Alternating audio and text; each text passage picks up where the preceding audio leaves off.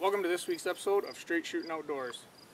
Today we're going to cover the Primos trigger stick. What do you got there, Dad? I shot an Alberta buck. Woo!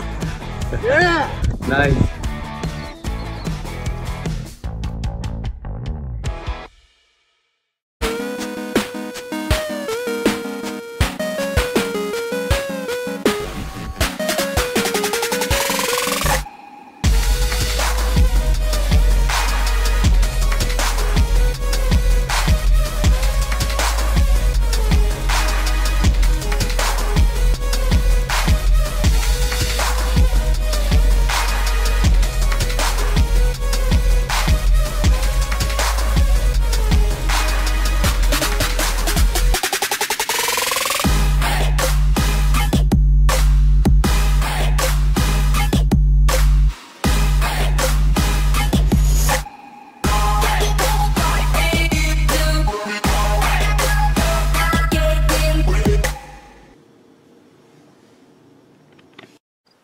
So today we're going to cover the Primos trigger stick. I absolutely love this monopod shooting stick.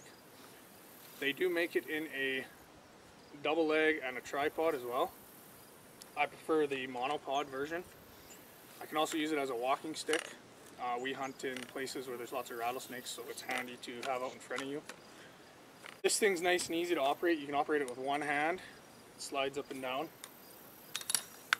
The only downfall I would say is you have to pull the bottom piece out with your hand. The trigger does not control that at all.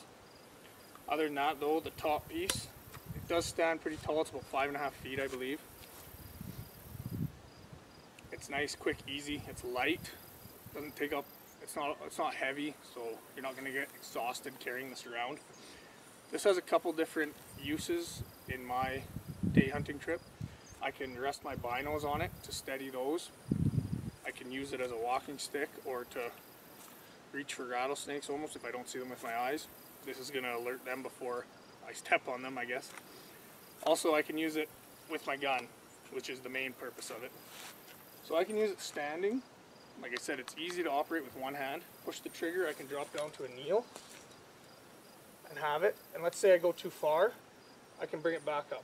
It doesn't just go down, I can go back up with the trigger as well. Now I need to drop down to a sit.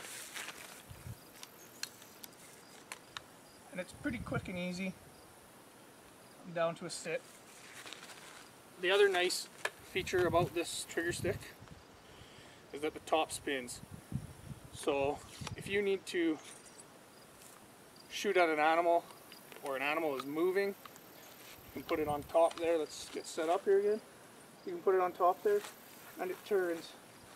So you could honestly go in a full circle and that V will sit. Your gun will sit in that V. So it's a nice little feature. It doesn't look like much, but it's nice. I can also, there is a lock on this as well. Let's say I'm glassing for a long period of time and I want to put the lock on. Then I can lock it from moving. So that's a nice feature as well. Other than that, this is a great, so there's the lock on.